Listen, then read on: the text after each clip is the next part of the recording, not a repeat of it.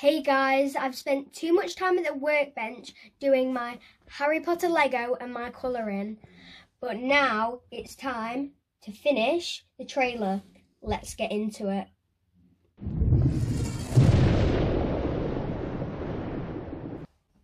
Right then folks, it's time to get back into this, as Harriet has said, because she has taken a lot of time up on my workbench. She's been staying with me for a couple of days, but that's what this workbench is for. It's for making stuff, and I need to get on with this. So what I'm going to do is I'm going to bond this box to the front of the trailer like that, so I can trim off all these. And then underneath, you're not going to get like a mess of wiring. It's just going to be quite neat. There is a cover to go over underneath here, like a Susie rail. So I've had a look at the different adhesive pads that I've got, and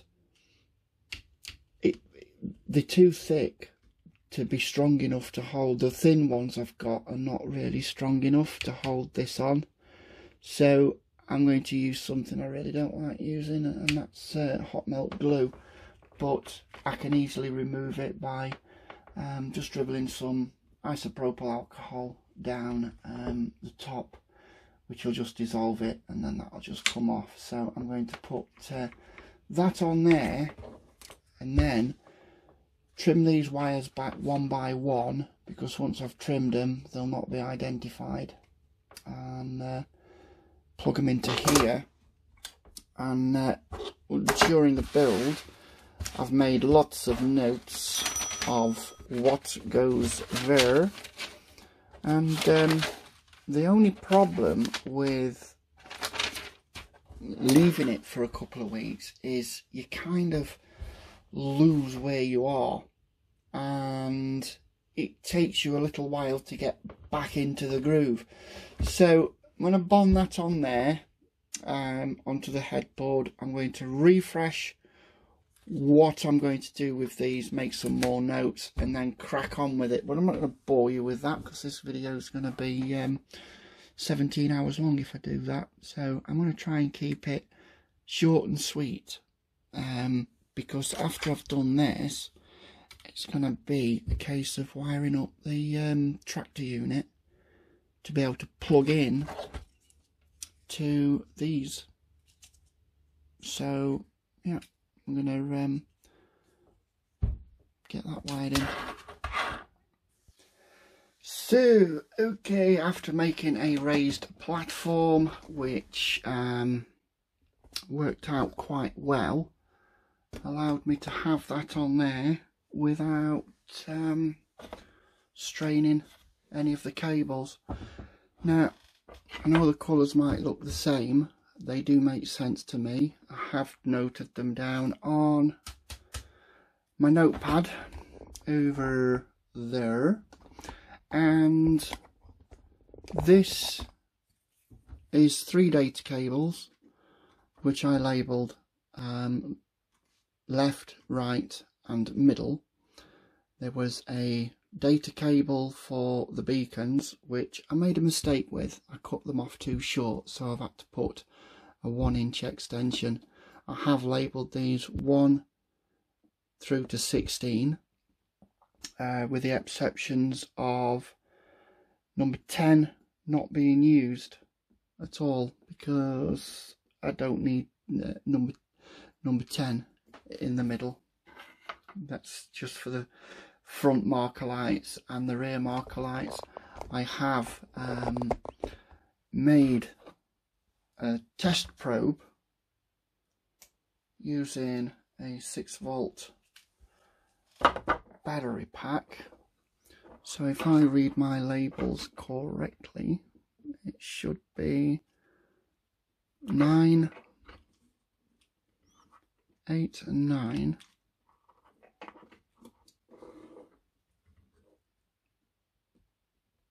Which are the front marker lights, which you can see just there, and miss 10 because that's not used, and then use 11 and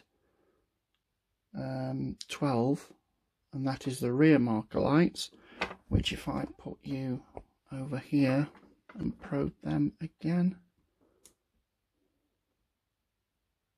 there you go, just see them in the top of the screen. That's the number plate lights and the rear marker lights. Reverse lights are the last two, 15 and 16, which if I put you up there, you can see that when I probe that and that, you can see that the reverse lights come on. The beacons are on 5, 6 and 7, and I've standardized the wiring in respect that red positive is always going to be on the right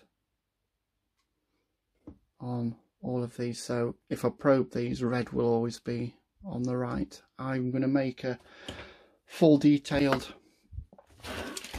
drawing of what I've done, and then I've roughly jotted out on this side what they're going to be. So now that's right, I may have to do a little bit of juggling with the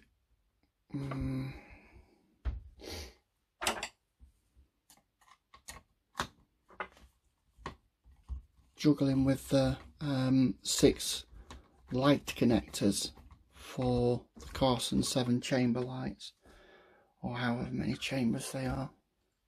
Sounds like Harry Potter, like the Lego that Harriet built, which kind of held things up, but you know what kids are like. They need to do things now, and it was one of the things that I bought for her back from Germany, and she thoroughly enjoyed it, and it looked bloody brilliant and all. And when I got my workbench back, she says, "Can I do an intro to one of your videos?" And I said, "Yeah, okay." And yeah, that was how we come to doing an in-roll from Little Miss Harriet, who's an absolute sweetheart. So yeah, that is the front of the trailer.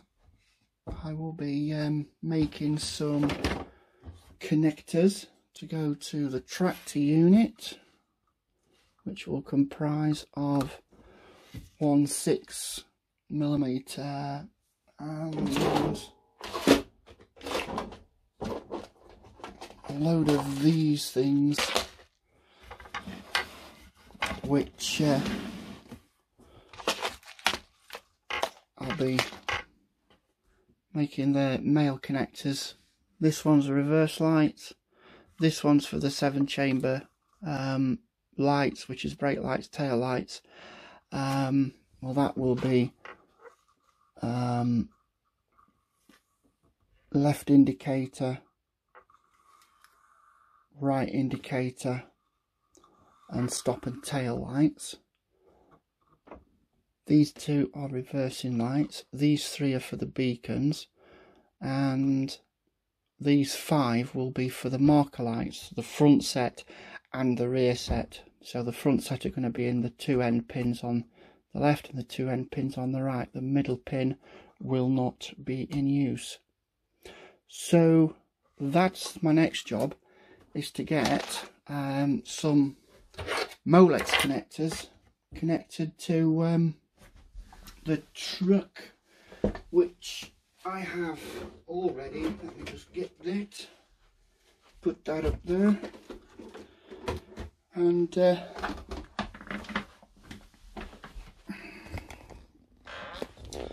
so I mean, when you walk away from a project and you kind of lose focus on where you are, and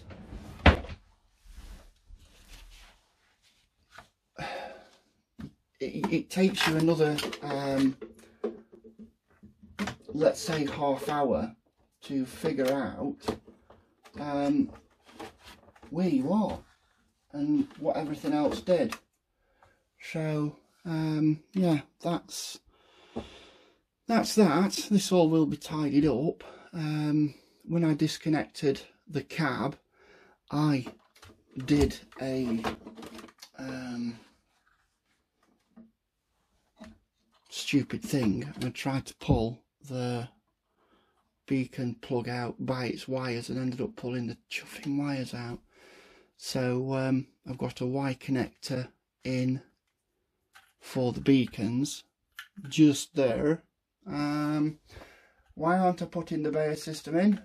Because I haven't even opened the Bayer system and I'm too far in with this. I've got a few Y connectors just here for the marker lights ready to go.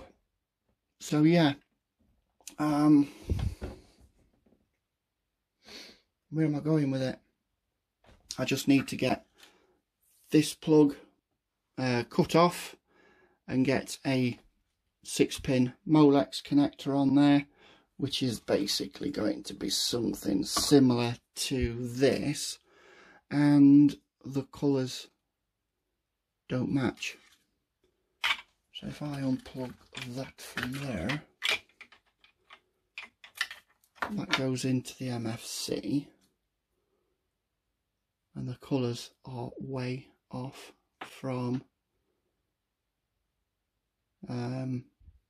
what they should be. So that'll have a Molex on it. I'm not using that one that I made up, so I use the original Carson wiring and fit the cab latch on the back so it looks a bit neater, and yeah, then it should be done. And then it's on to the load, getting some posts in here and some safety chain around the edge like we have, because health and safety matters, you know. Anyway, I'll update you as and when. We've got another bank holiday weekend, which is the King's Coronation, and I'll probably be immersed in soldering irons and wire snippers by then. So yeah, have a good one. If you have any suggestions, let me know what you think. If you think I should do it another way, or if you've got a better idea, just let me know. Always open to suggestions. Until then, stay frosty.